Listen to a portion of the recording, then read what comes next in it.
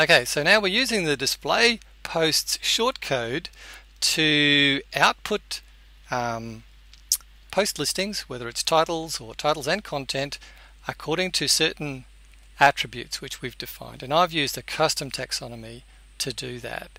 Now, if we combine that with a membership control system, we get some very powerful features on our website very easily. Now, I use a membership plugin called S2 Member for WordPress. It also provides shortcodes, and they're very easy to use. And the basic version is free, but this basic version is not very basic. It's incredibly advanced. If you want to take it to super advanced levels, you may need to get into a bit of PHP language programming, but even in the free version, even without PHP, you can use shortcodes such as these to do some very powerful things. And also S2 Member gives you an ability to access all the WordPress functions, which you may not be aware of, such as, is the user logged in? That's a WordPress function. S2 Member gives you a shortcode for that. So that's really useful. Okay, so as well as shortcodes for other things like what level of membership a person might have on your site. So even if you're not using the full membership functions here, it might be worth installing S2 Member just for the shortcodes. So here's a combination.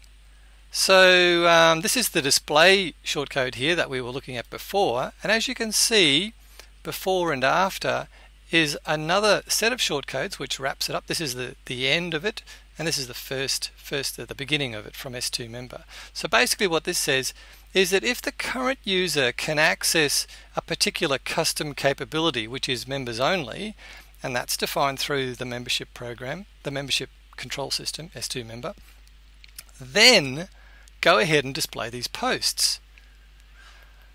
So as you can see, that's pretty powerful. And with these few lines of code here, you can suddenly create some very flexible content on your site, depending on whether someone's a member with a particular level, or a member with a particular capability, and altering the content to suit that. Very, very powerful. So that's combining Display Post Shortcode with S2 Member.